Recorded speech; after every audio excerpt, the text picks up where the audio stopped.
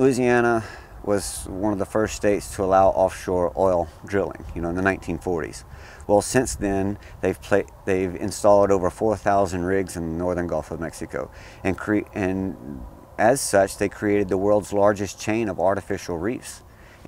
And by installing a platform in an area, what you do is you give a reef another chance to take hold and for fish to live around those platforms. So in South Louisiana, one of our favorite places to go fishing is around the offshore structures.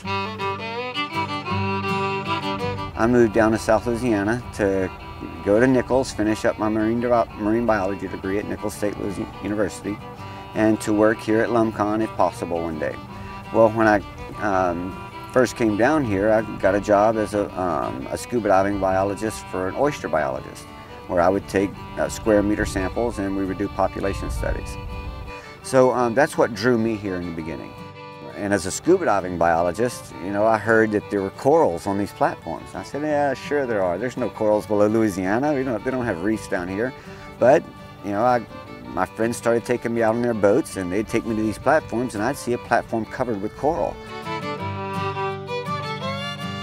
I equate it to Alice in Wonderland. As soon as I dive over the side of the boat, I'm going through the rabbit hole.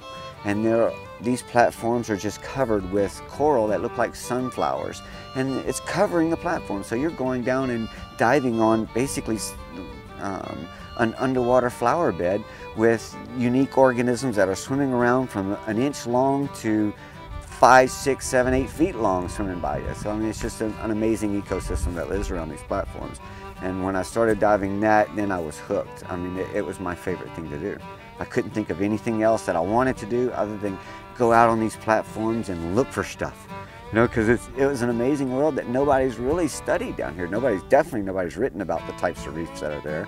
And I found sea cowries on these platforms, lobster, puffer fish, wrasses, queen angels. It's just just all types of Caribbean organisms that I didn't expect to see here in the northern Gulf of Mexico, below Louisiana, and there it is, right there underneath these platforms. And it really is, to me, it's Alice in Wonderland, because it's an amazing adventure every time we dive there.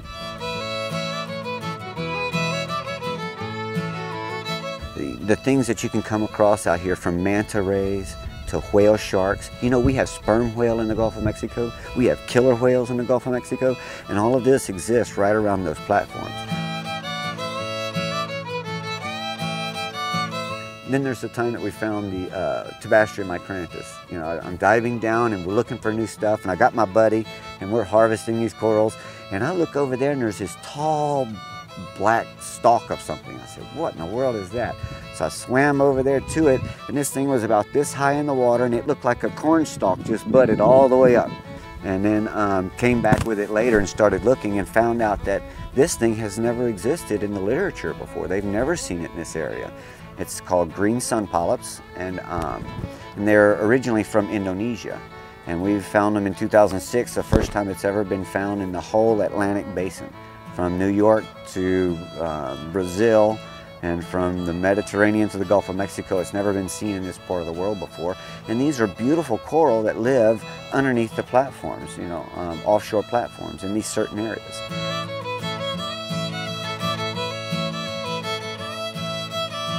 We took Jeff Corwin out in May 2010, put him underneath this structure, and he looked up at this rusting thing. He says, that's just the ugliest thing I've ever seen.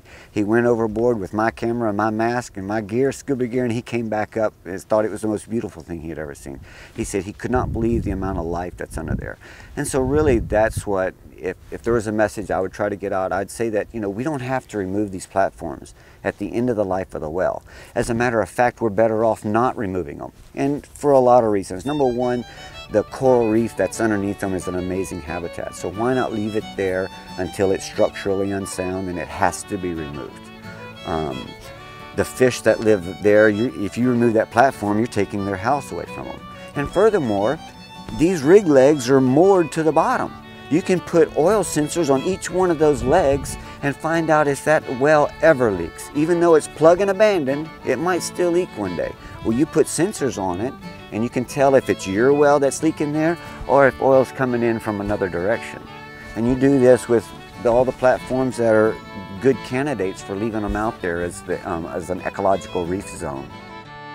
We should be saving a lot of these. Maybe not all of them, but the discussion needs to be had that, you know, these things represent an amazing ecosystem, an amazing biomass of living organisms, from commercial quality red snapper, amberjack, cobia, pompano, albacore. These are all sushi quality fish, and they're harvested right off of these platforms.